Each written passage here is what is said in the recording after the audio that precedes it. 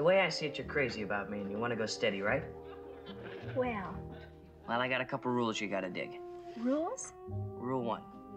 You go out only with me. Oh, I like that. Rule 2. I go out with whoever I want. That doesn't sound fair. What do you want? Fair or me? Well, Now, let me tell you about Rule 3. could we go back to rule 2? Don't move. I'll be right back.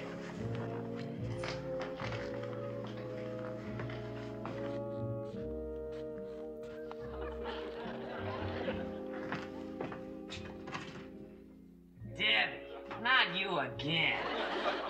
Greg, I have to talk to you. Oh, I might have known I'd find another woman here. Well, you caught me at a bad time. I usually have 3 or 4. Greg, you've got to take me back. Give me one more chance. I'll do anything you say.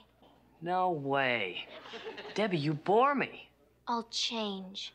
I promise. Greg, maybe I should go. Nah. Listen, stick around, kid. Watch me throw her out. Come on, loser. Greg, if you drop me, I don't know what I'll do. I said out. Well, if that's art, I'm Michelangelo. Oh, honey, stop complaining. What is it, Alice? Well, I'm not sure, but I think they're rehearsing a teenage soap opera.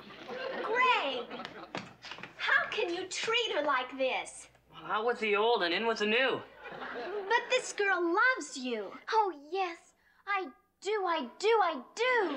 Listen, if you don't like it, you can leave too. Greg Brady, you're even worse than Jan said. I never want to see you again. Well, right, Alice. This is a soap opera. Come on, Debbie. Come on. Peter. Peter, you're supposed to be at the library. I was. Marcia, what are you doing in that wig? I'm not Marcia. She's Debbie. She's Debbie. I'm Debbie. Something funny's going on. You mean something phony. That's my sister, in a wig. Your sister. What's this all about? We were trying to convince Carrie that I was a rat fink. That's really dirty. Playing a trick like this on her when she really cares about you. We're sorry, Carrie. If a girl as wonderful as Carrie was my girl, you know how I'd treat her? You'd what, Peter? I'd treat her like a queen. Peter, could I ask a favor? Anything. Would you walk me home? Wow. Would I?